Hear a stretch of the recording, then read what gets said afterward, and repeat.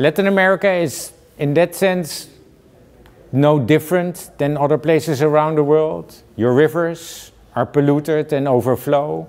Your coastlines are overcrowded and therefore face the impacts of environmental disasters as much as climate-related disasters. With longer periods of drought and heat events, battering your economies and your food security.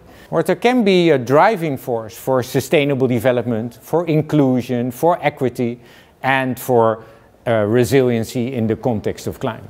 We have to focus on understanding water's complexity, how it relates to everything, value water across all the different values water brings us, and then manage it from the bottom up in the communities, with private sector, with farms and families, as well as with governments, cities, nationally and internationally.